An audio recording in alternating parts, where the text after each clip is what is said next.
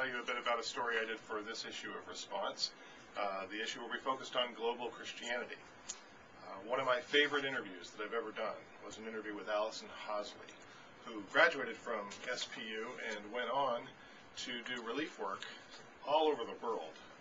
The most interesting chapter of her story came between the years of 2004-2006, where she went to Darfur and spent time sleeping right out on the ground sometimes in order to spend time with the people who were affected by the civil war there. And it's just hard to imagine what it must have been like to live in a place where, you know, the government is funding terrorists to drive you out of your own country. But Allison is a very charismatic and compassionate soul, and her spirit about serving those people manifested for me in a way I haven't seen in anyone before. The SPU vision of engaging the culture and changing the world. Allison takes very seriously Christ's call to be on the move all the time, ready to pack up and go to meet a need.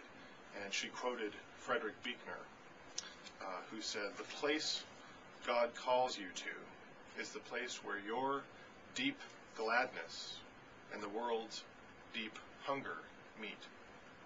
And for Allison, that meant being ready to go wherever God called her, anywhere in the world. She describes herself as a gypsy nomad girl, and sometimes is frustrated by the ways that Christians don't understand what it means to put everything aside and answer a call. They want her to have a traditional life. They are so concerned about her happiness, but that is not her priority.